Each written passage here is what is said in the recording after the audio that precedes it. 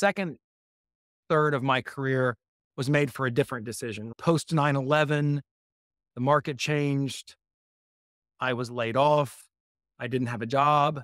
I went to a bank in Cleveland, now called First Community Bank, but it was Ohio Savings Bank at the time. I needed a job.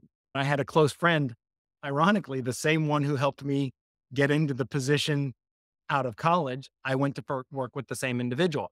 He had relocated to the Cleveland area. He was working for a bank and he called and said, I know you've been looking for a job. I know it's been almost 9 months. I was young. I had a young child. I'd only been married a couple of years. We didn't really want to move, but he said, you need to find a job. I have the job that you would be really good at. It's different than what you've done, but I think you'd be really good at it. I'd like you to come meet with our CIO and interview. And that's going to be one of the things we talk about later is you have to be willing to take a chance. And I did. So I went and I interviewed for the job, which actually was running a portion of their IT procurement organization. I was in charge of managing the process for bringing in hardware and software into the organization. That was something I had never done. Now I knew I could do it because I had been on the vendor side. I started in the VAR. I understood or had sat in the seat of the people we were buying from.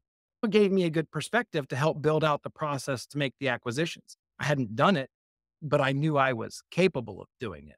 But that job came out of necessity. It didn't come out of a desire to go into financial services or procurement. It came out of necessity in that I needed a job and I wanted to stay in the technology field. While I was at Ohio Savings, a project management role opened up inside the mortgage division at the same organization. Didn't have any knowledge about mortgage. I've done a lot of project management. I want to try something else, but I do want to stay with this organization. I took that, but I took it because it was building a skill in a different area. I was learning all kinds of things about the mortgage industry, all of these different processes that they have, but it's still inside of financial services.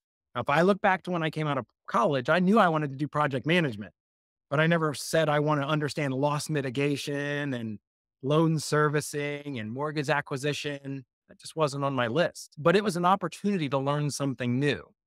This is where when you talk about non-linear path, I was there in that role about another 2 years. I was at the bank altogether 4 years, decided I wanted to go back into consulting.